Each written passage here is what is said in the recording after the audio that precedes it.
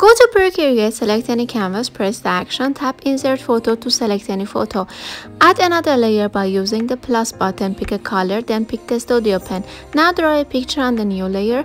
When you are done, just hide the photo layer. This is how we can cartoon a photo.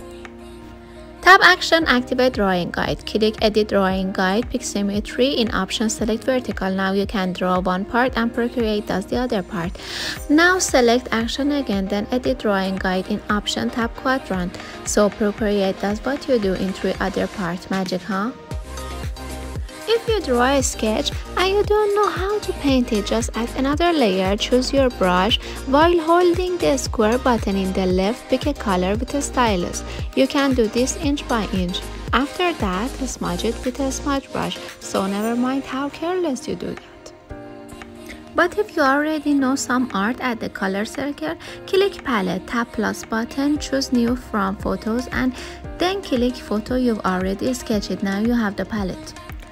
On the browser, go to website depositphotos.com.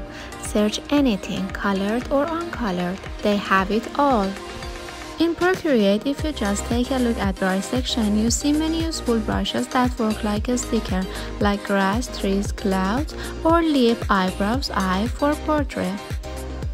Choose photo, click select button and freehand should be on. Then you can select anywhere and change the color or the texture, or maybe hide or delete it. So this was the last hack. If you liked the video, please click the like button and subscribe. Thank you for watching.